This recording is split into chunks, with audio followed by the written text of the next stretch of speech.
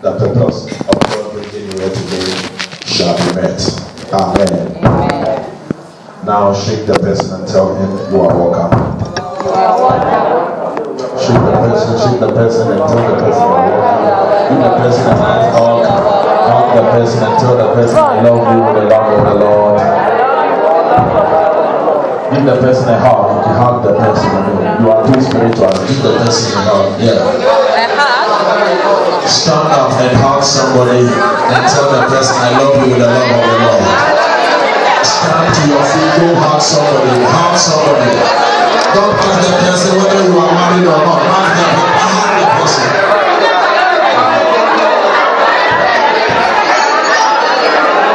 Hug the person. Yes, please.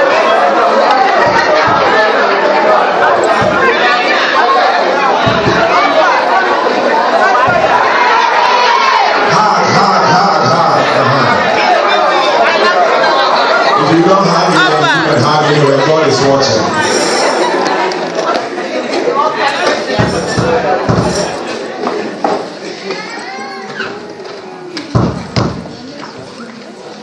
Is hugging a sin? No. Praise the Lord. It's because of our wickedness and our bad minds. Even in the books of the Bible says we should kiss ourselves with a holy kiss. Yes. It means that when we come to church, we kiss about 10 people before we close. Praise the Lord. Hugging is this expression of warm welcome. Praise the Lord. Okay, tell the person again. It's a long time I saw you. Oh, yesterday. Yeah. Yeah, yesterday is still a long time. Don't you know someone is dead in between yesterday and today? Somebody is dead and gone. Sometimes we take so many things for granted. Yeah. Praise the Lord. Hallelujah. Praise the Lord. Hallelujah. Praise the name of the Lord. Hallelujah. Sometimes we take too many things for granted. But 24 hours is still a miracle. How many of us have received a miracle?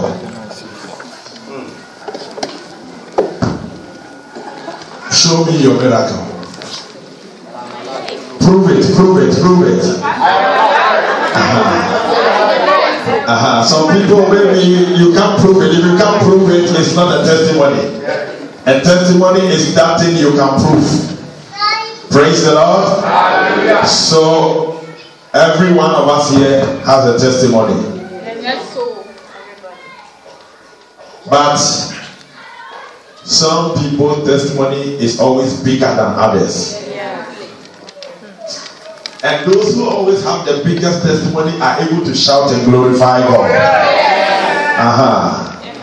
Praise the Lord. If you couldn't fast with us, let me see your hand. You couldn't fast. Thank you. God bless you. Be on your feet and let's pray. Those of us that couldn't fast, be on your feet. Be on your feet, yeah. That's right. Oh, be on your feet. Let's pray before. Thank you, Jesus. Put your hand on your chest. Father, bless these ones as well. Give them the power that next time when we fast, they will all join us to fast. In Jesus' name have I seized any blessings that you have for them. Amen. God bless you for not fasting. Now say that. Praise the Lord. But please, next time when we are fasting, join the trip. As for those of you who fast, give me a wave. If you fast, you are waving away your problems. You are waving away your sickness. I say, as you wave to the glory of God, you are receiving your testimony. Glory be to God. God bless you for fasting. Hallelujah. Praise the Lord. I see light all over here. Anytime there is light, darkness disappears. So I see your darkness disappearing, and I see the glory and the power of the Lord coming upon your life. And I can tell you, those of you even who are waiting to see before they believe, tomorrow by this time You will see. I said you will see. I said you will see.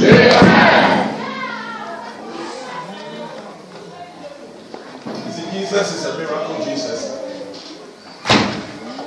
The way Jesus managed to walk with 12 disciples. Peter.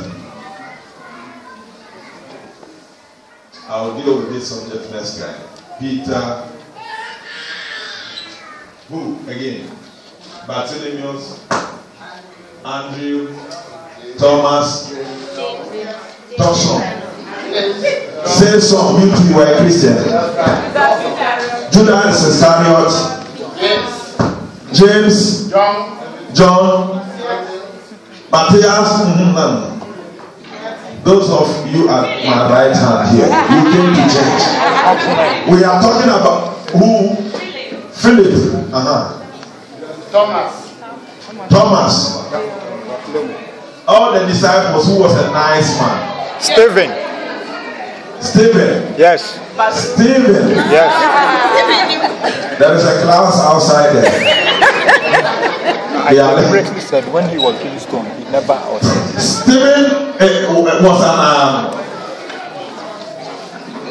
wasn't a disciple of Jesus, but was a revivalist. The frankness for home. We will teach that class. We have a job, so we don't have to build from up. I understand, but today Stephen was not. The disciples or the apostles of Jesus, they were 12. Now, they were the immediate people that walked with Jesus. They were 12 people. In fact, one day, John the Baptist was baptizing, and then he saw a gentleman coming and said, "Behold, this is the Lamb of God that takes away the sin." That day, John the Baptist was having followers. If it were church, John the Baptist was having his members. And as soon as he said that, some of his disciples, church members, said, "Are you sure he's the Lamb of God?" Lamb of God means that this is the Messiah that takes the sins of the world. And according to the account, it was Andrew, who was a follower of John the Baptist, a church member of John the Baptist. And then John the Baptist was preaching and said, "Behold, this is the man of God that take away the sins of the world." That day, Andrew said, "Are you sure he's the Messiah?" John the Baptist says, "Yes." Then Andrew looked at John the Baptist's face and said, "Today, I'm not coming to this church again." He ran to the Messiah. If it were today, like me, I introduce a man of God to you, and then you go and follow that church. All the days of your life, I won't talk to you again. Is that not what we are doing now? Including me. Is it good? No. Not good. Is it good? No. Andrew didn't know Jesus. It was his pastor, John the Baptist, that said, "Behold, the Lamb of God that takes away the sins of the world." That day, Andrew said, "You are a forerunner. And this one you are preaching about, the main person you are preaching about, is the one you are talking about. What am I wasting my time with you? Au revoir. Adios." Choose. The next morning, as a village, and then the next morning, he became a disciple of Jesus. When he came to Jesus, he looked at Jesus and said, "Master." Jesus said, he didn't ask him, "Where is your church?" He asked him, "Where do you live?" Where do you live? Why will Andrew ask this question? Because I am moving from one church to your church. I need to check whether you have papers. I don't want to make a mistake. I'll come and follow you today and tomorrow. So before I will follow you, where do you live? Where is your address? Where is your address?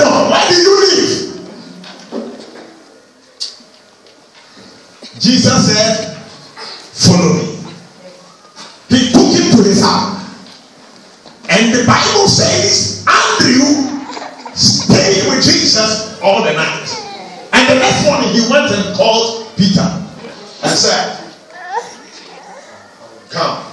Anytime you see Christ, you need to talk to him, to others. Praise the Lord. Hallelujah. Because when Andrew met Jesus, something changed in his life.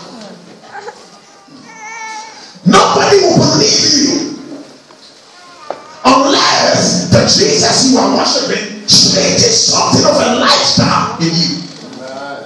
Else nobody will follow you to church. Do you have the power, the ability, and the guts to go and tell somebody, let's go to church? Can you tell people? And they went and they followed him to Jesus. And that was the beginning of the ministry of Jesus. Church, anything that God would do here on earth, he will do it with people. If you are in a church like this, there is no middle way. You are either here, you are either helping the church to increase or helping the church to what? Decrease. And which of them that you will do, you have your reward. You see, I am trying to tell you some characters about the people that were following. I never thought of this, but let me handle it and then we'll close. I was coming to talk about, to preach and to make the place so, but let's go. Andrew met Jesus first. And when Peter came to follow Jesus, they were all there, and one day Jesus looked at Peter and said, Peter, you are the rock. Upon you when I build my church. If it were you, that day you plant your back and leave.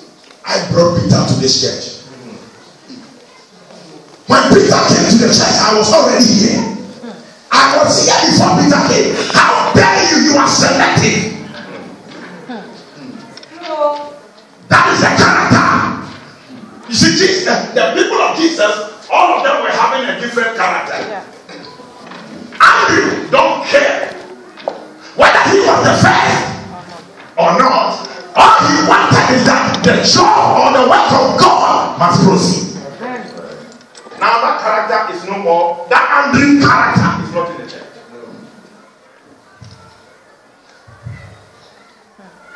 I came here early, and so I must be. And there are some people, if they are not, then nobody should be. Not only in the church, but even in our families. If there is not else, then it shouldn't be anybody. That was one character. I'm going to work on this maybe next year. It will help you brutal.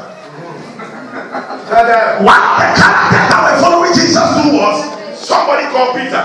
Everything he will say. Peter, Jesus said, I'm going to die. He said, over my dead body. If you're married to a Peter, I don't know how, if a woman called Peter, how will you call Peter Stina? If you marry Peter Stina, you are dead. Over my dead body will you do this? And if you're a woman and you marry Peter too, you are in trouble. Everything, Peter will not see something and close his eyes. And that is immaturity. There are certain things when you see, pretend not to see. If you want to succeed in life, it's not everything you see is what you will talk. If you everything you will see, you will talk about it. You are a babe, you are a child. Because the Bible, Apostle Paul said, when I was a child, I talked like a child, I acted like a child, I behaved like a child. But when I grew, hallelujah. Let us grow up in church. Amen. Let's not grow old in church. Some people that have grown old in the church, they don't grow up. They have grown old. Hey, Pastor. When I was in Ghana, when I was in Africa, I knew my God. I've been worshiping God when I was born. Devil is a liar. You see, now we are all growing. Those preaching in Ghana, and this thing will look like this. We will bind the devil. In fact, this has nothing to do with the devil. This is technical.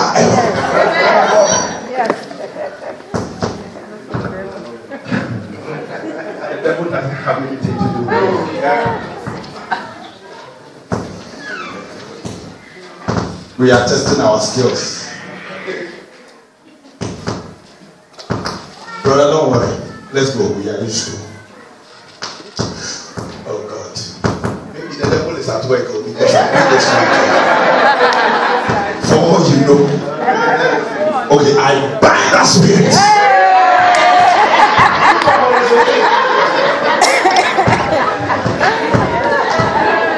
This bind spirit. Let's go on. If you are not disturbed, I'm not disturbed. Let's move on. Okay. So you see, Jesus was working with 12 people, and all of them were having their different characters. Friends, in life, don't expect that everybody who will come into your life will act like you. Praise the Lord. Hallelujah. That is the mistake most of us we do. All the time, before we will accept you, you need to dress like me. You need to talk like me. You need to act like me. Else, I'm not going to accept you. God did not even make it that way. God made some people tall. He made some people short. He made some people vertically challenged. And some vertically what? Challenged. We are all not equal. So when we come into the house of God like this, you need to understand that there are certain behaviors that may be different from you, but yet we must learn to live in unity. Praise the Lord. Hallelujah. Unity is not uniformity. I wish you would turn everything down so that I will get my peace to preach. You people, this is manpower. That's right. If you have never been there before, God gives you microphone, you will mess it up. Yeah. Richard, I'll preach. Yeah. In marriage, in society, people are different. But your ability to live with them determines how matured you are. Jesus was living with all these people. He did not complain. He managed them. In life, to get the best of people, you need to have the ability to manage different people. Sometimes some people come to church and it's like, oh, this person, he talks too much. I cannot be friends with the person. Yes, that person talks too much. Maybe you too, you have your own problem. You do, you sleep too much. Or maybe you eat too much.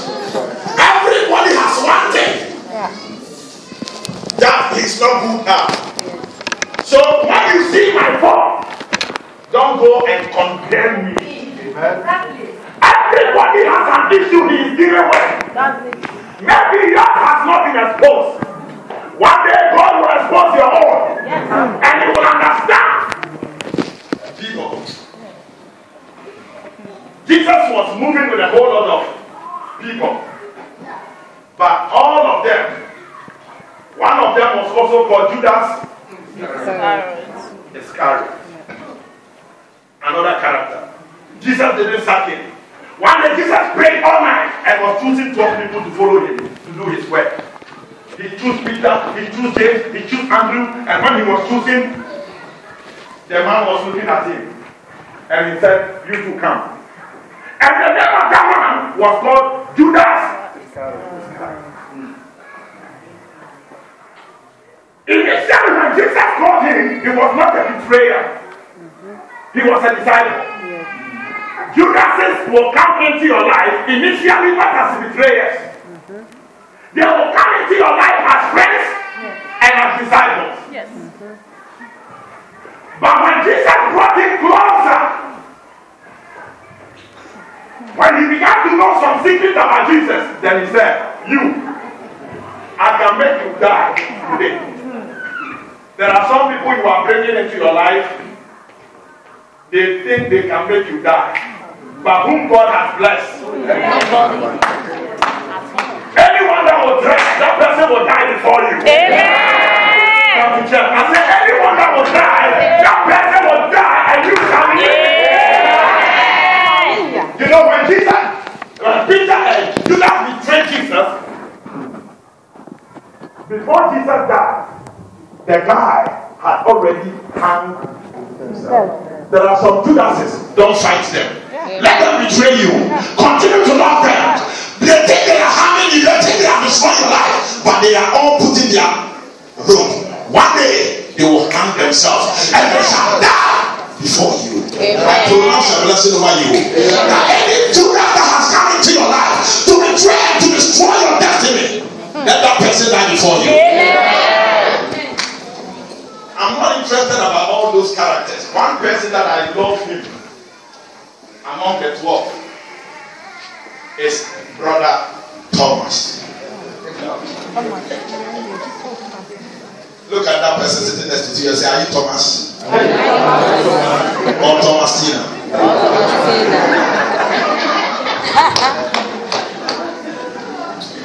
Sisters, make sure you don't marry Thomas. Brothers, make sure you don't marry Thomasina. How will I know? The brother looks like a Peter. Some people may look initially like a Peter, but inside them, why do I love Brother Thomas? If you read the Bible accounts, one day, when Jesus died, all of them were praying that when Jesus was alive, he said he would die. And then he shall resurrect again. So when they were praying that God, that which Jesus said, let him not be alive. Let him resurrect. Let him resurrect. Let him resurrect. Let him resurrect. But if you read the Bible account, the Bible says one day the disciples gathered. The disciples gathered one day. And when the disciples gathered, Thomas was not there. Everybody said Thomas was not there. Thomas was not there. Oh, somebody said Thomas was not there. Thomas was not there. When they met, Thomas was not there. And when Thomas came, the disciples now told Thomas. When Thomas came, the disciples were jubilating.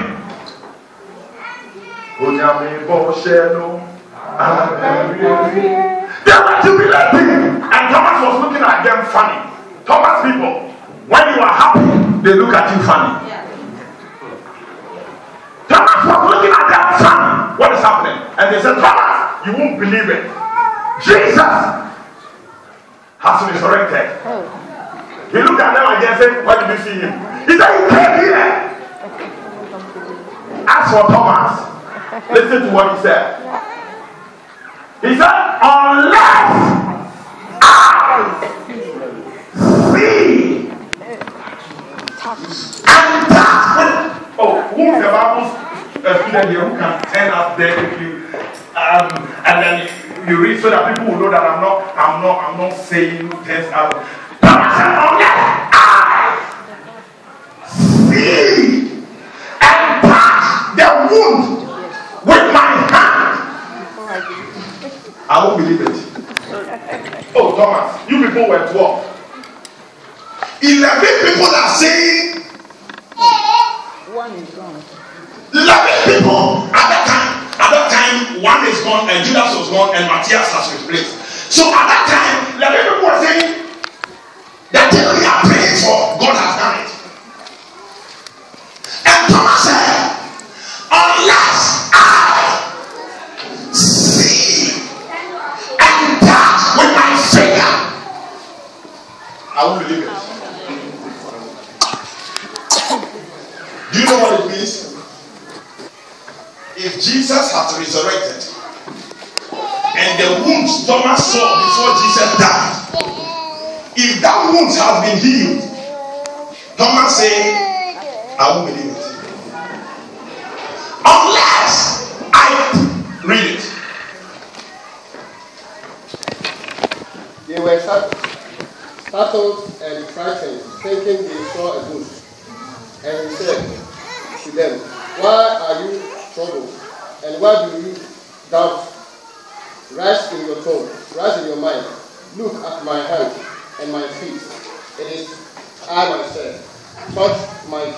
Touch me and see. A ghost does not have a flesh and a blood." And when he had said this, he showed them his hands and his feet. And while they still did not believe, because of joy and amazement, he asked them, "Do you have anything to eat?" Then he ate with them. Let me proceed from there. Now, Thomas said, everybody is saying about that testimony, but unless I see, I won't believe it. And Jesus suddenly appeared and said, "Thomas, here I am." Jesus showed him his hand. And Thomas truly, upon even seeing Jesus, it wasn't enough. He truly used his finger to touch. And when he saw it, he said, "My Lord and my God." And Jesus said, "Thomas, now you have seen, you believe." But I'm telling you, Thomas, blessed are those who they have not seen it, but yet they believe it. Amen. There are always two people in the church: people who want to see before they believe, and people who want to believe and they see. If you want to see before you believe, you are not a Christian. Praise the Lord. If you want to see before you believe, you are not what? Because the Bible said the just shall live by faith. By faith, I declare that thing doctor said about you, God has healed you. You are not here. Say by faith, that thing you are looking for, it is no more than that problem you are going through. That thing you are suffering, that problem you are going through. By faith, I declare that it is over. Somebody shall get it and somebody shall miss it. Because of your faith level, I declare that may the blessing and may the glory of the Lord overshadow you, that from today onwards you shall never lack anything again. Amen. Thomas, because you have seen, you believe. Thomas followed Jesus, but he was not a believer. Praise the Lord. Hallelujah. We have unbelieving believers. We have so many people that come to church every Sunday, but yet they don't believe. Do you believe God can heal you? Yes. Do you believe God can heal you? Yes. Do you believe that thing you are looking for, God can do it for you? Yes. Do you believe God can touch your husband? Yes. Do you believe God can bless you? Yes. According to your faith, let it be unto you. Yes. I said, according to your faith, may you receive it. Yes. And Jesus showed Thomas, and now Thomas has become a believer. And I said, Jesus, why will you do this thing to Thomas? Are you encouraging us to also do like Thomas?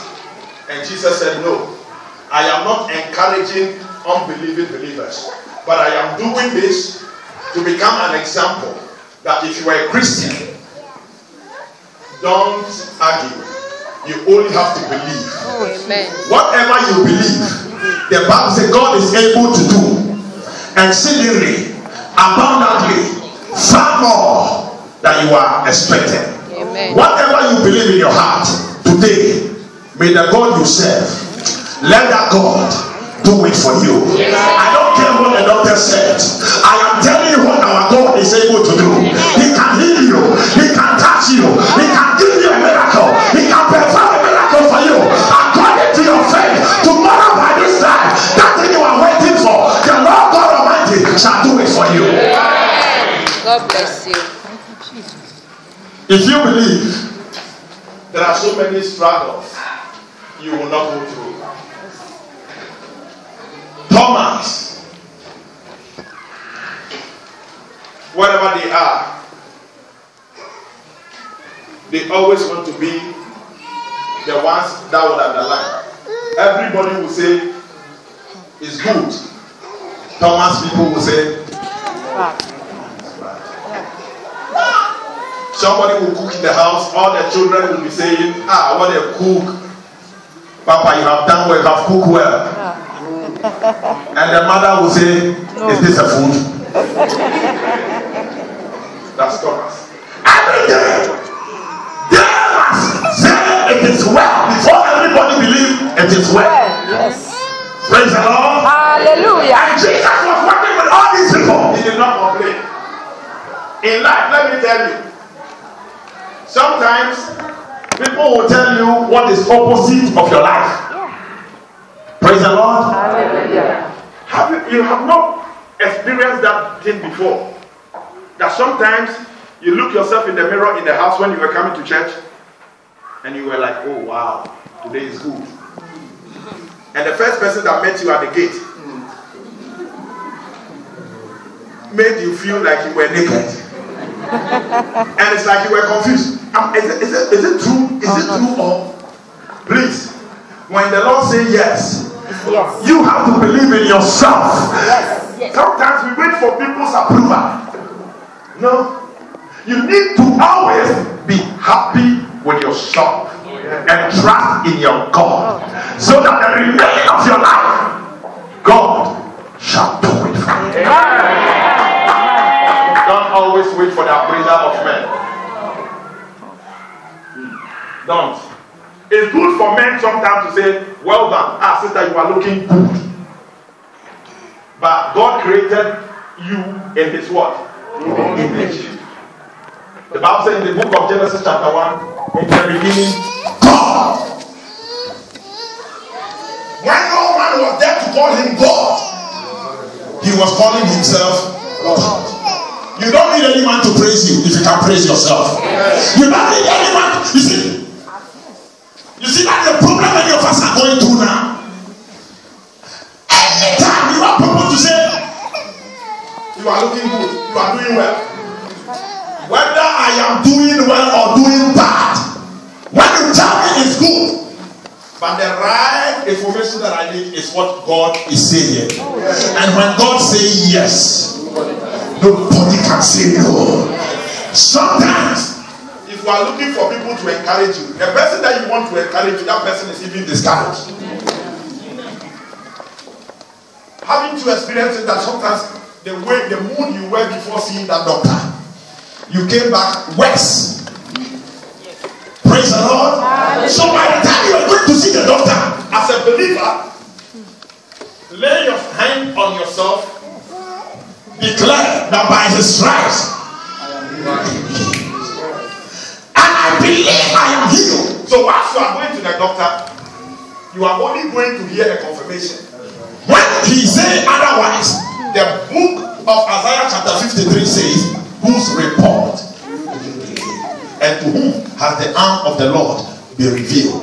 Today, I tell you, you are not what people are saying you are. Amen. You are not what people are saying you are. Your children are not what people are saying they are. Your children are what God says they are. Praise the Lord. So you got to be happy and know that your Redeemer liveth. These 3 days that we have revived ourselves, I want you to revive your family. Amen. Don't go and live the old life. Let there be changes, so that Andrew brought people to Christ. Your life can also lead people into Christ. Amen. Amen. Amen. Amen. Amen. Amen.